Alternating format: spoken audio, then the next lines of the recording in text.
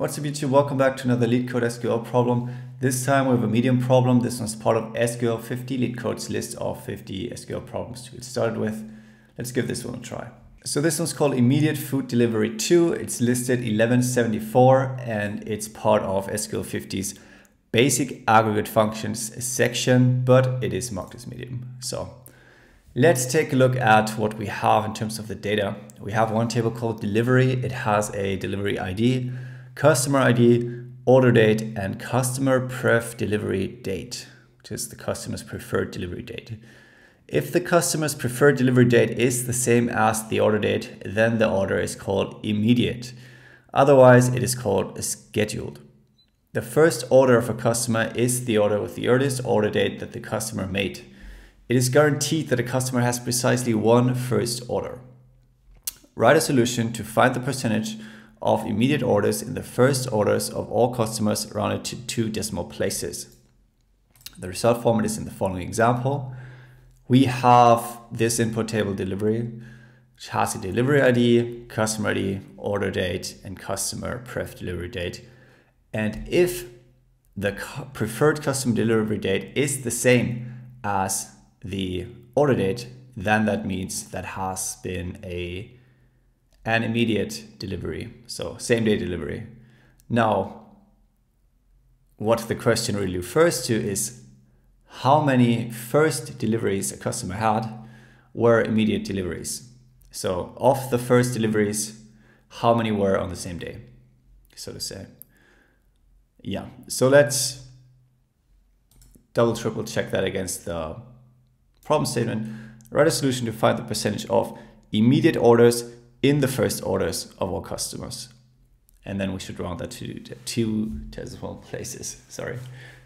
Yeah, so that's what we're stuck with. We only have this one table called delivery, which is nice for change. We don't have to combine anything, but let's think about how to get this output, which is only just one value in one column called immediate percentage. Yeah, so sort of working through the definitions. Now is the time for us to think about how to split this problem up into sub-problems. And I would say, since we want to find the percentage of immediate orders in the first orders of all customers, let's first get the first orders of all customers.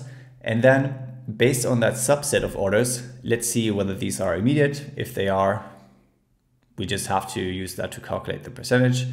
Maybe we could do something like an average calculation based on a certain value or flag we set. That could be true or false, or 1 or 0.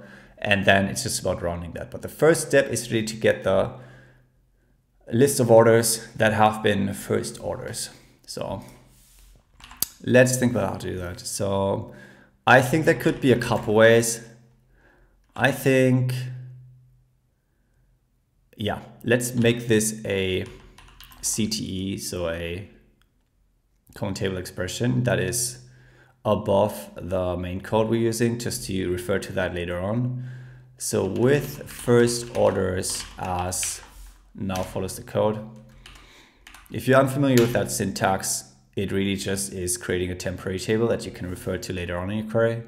But yeah, in order to get the first order of a customer, or the order date of the first order, we will just take the customer ID and then the minimum order date of that customer from this table called delivery. And if we group that by the customer ID, this should give us a list of customer IDs and when they made their first order. Now, this doesn't give us the delivery ID of the first order ID, but I think that's enough to sort of look up whether our order has been a first order. So if we now create our main code here and sort of calculate that percentage, we can sort of refer to that first orders table to look up whether that order has been a first order by joining or just looking up the actual values using a where in statement. Yeah, so let's get back to what we actually want to calculate. Find the percentage of immediate orders. So for immediate orders, the definition is that order date equals the customer, let's just copy that, customer preferred delivery date.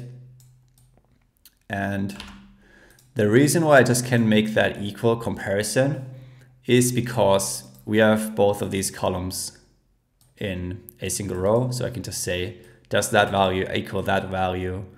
It would be similar to saying, is that order date lower than a specific date? But in this case, we're comparing one column value to another column's value. Yeah, so that should evaluate to 1 or 0. And if we sort of put that into brackets and apply an average function, that should give us the average value of that 1 or 0 evaluation. And that way we get the percentage of how many times this was true. How many times was the order date the preferred delivery date? How many times was this actually an immediate order? Because that is the definition that we had in the problem statement. Now, if you're still following, you're just selecting that from delivery. But there's one thing missing. So why did we come up with that first orders table if we're not using it? Well, we're using it now. So in order to make sure we're only considering immediate or only first orders, we want to join first orders based on the customer ID and order date combination showing up in this first orders table. So delivery.customer ID should equal first orders.customer ID, and the date should also be the same. So delivery.order date should be first orders.order date. In order for that to work, this actually needs to be called order date. So yeah, so just keeping the name. Otherwise, if I apply that min function, it might just call the output column min or min order date, but I wanted to have that name so I can refer to it here. I could choose a different name, but that should be, yeah, the easiest thing to do here. All right, so that join will make sure that we're only taking deliveries that have been first orders, because we're matching this first orders table and sort of reducing values that we're looking at by making sure they appear in this table. Yeah, so that should pretty much give us what we want. We would still need to apply this rounding that's mentioned here, rounding to 2 decimal places, and that should work in MySQL. Let's check whether I have any typos or not and run this to see if it's accepted. Oh yeah, order date in this field list is ambiguous, so I'll have to choose one of the tables to take the order date from because it appears in both tables. Okay, so we get the expected output. We just have a different format than what is expected from the test cases. So for this output column, it should be called immediate percentage. So let's copy paste that name. And then we also want to have this be a full number for percentages and not a value between 0 and 1. So we'll have to multiply this by 100 in order to get this representation. But yeah, looking at it, that should really take us there. I will submit this solution just to make sure it passes all the test cases. And then I'll talk about some different approaches you could use here. So in terms of alternative approaches, you could use a where-in statement here instead of the join, which does the same thing in terms of making sure the records are in the first orders table. This might read better, but it's MySQL exclusive. So yeah, just keep that in mind. So I'm going to say where customer ID order date. So that combination of columns is in the first orders table. And I think in order for the lookup to work, I'll have to select star from first orders. Yeah, because first orders has customer ID and order date. Let's see if this runs, because if I would just supply first orders, it probably wouldn't run. Yeah, so you'll have to select star from first orders here. Maybe in terms of the format, since you'll have to select something here anyways, you could just make this a subquery instead of a CTE and maybe structure it like this. So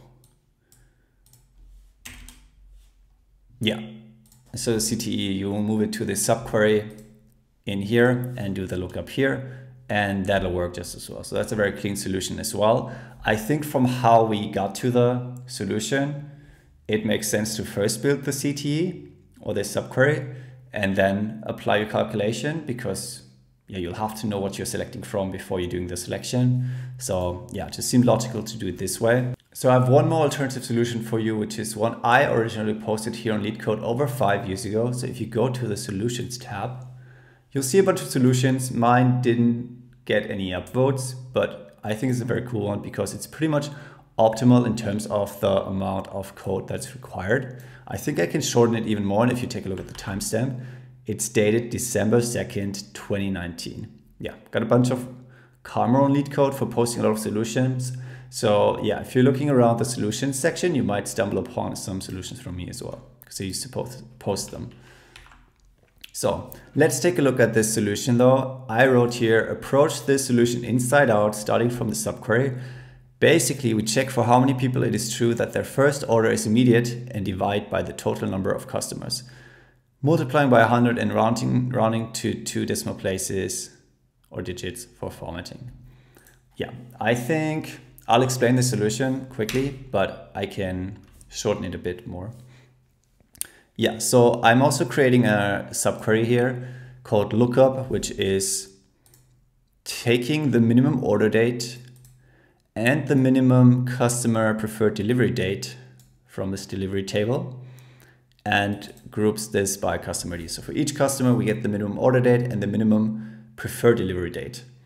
And then instead of selecting the 2 columns, I just compare them using the equal sign and see if that is a match. And yeah, I'm calling that comparison column A, which is bad form, but yeah, this will just give me true or false or 1 and 0 values in MySQL. So yeah, I'll be left with a bunch of 1 and 0s, and I'll have the minimum order date and the preferred delivery date. And I'll look up whether this has been the same date. Yeah, so I have 1 per customer, and this is basically the comparison we want to make. Was the first order date, the first order also an immediate order? So all I have to do is to take this list of values and calculate the percentage. So what I did here, while I'm talking around this, is I took the sum and then divided by the number of total values or rows, but I could just take the average, which should make it a lot easier. So average of lookup.a will give me what I want. I can remove this division. I'll still have to multiply this by 100 just to get the output format to be 50 and not 0.5 for this first test case. And then I'm still rounding to 2 decimal places. So let's see if the solution still runs after 5 years and whether it is also accepted. So it is accepted. Let's see if the solution is accepted and all test cases pass. And it does. So pretty cool to revisit my old solution.